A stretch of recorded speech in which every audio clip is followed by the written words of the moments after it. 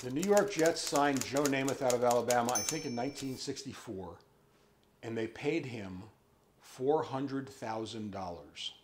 And this was an astonishing amount of money for a football player. I mean, because I lived in New York at the time, there were just columnists and people predicting doom and gloom and, you know, how could they take this party guy and throw all this money at him and et cetera, et cetera. Well, the average salary, the rookie minimum salary in the NFL now is over $500,000 anyway.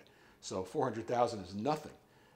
But it did change the way people, the way fans, the way the media looked at athletes, because all of a sudden we realized that these people were huge commodities who could command incredible sums.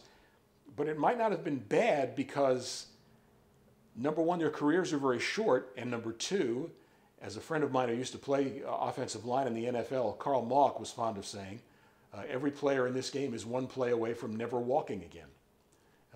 And we sometimes tend to forget the incredible violence inherent in the game and how difficult it is to play and how many people come out of it scarred for life. And that's the part that kind of brings you back down to earth and makes you realize, you know, having seen the NFL up close for 30 years, those guys deserve every cent they can get, as far as I'm concerned.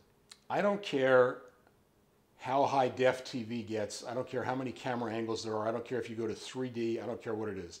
Until you stand on the sidelines at an NFL game, and I mean not a seat in the first row, I mean on the sideline, 6 feet away from what's happening. Until you go in the locker room and you see what those guys look like after games, you can't understand the price that these men pay to play this game. It's horrible. It's a terribly violent game. And basically what it is 120 street fights.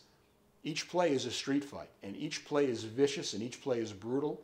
I have fans all the time say, well, you know, so-and-so, he didn't reach out to catch that ball. I could have made that catch. No, you couldn't. You don't have a prayer.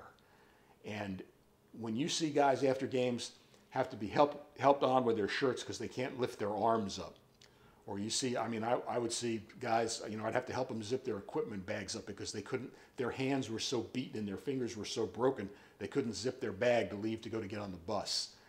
It's a brutal, brutal game. And even though television's capacity to broadcast it has improved, that part of it can't be shown. The only place you can ever see that is on the sideline.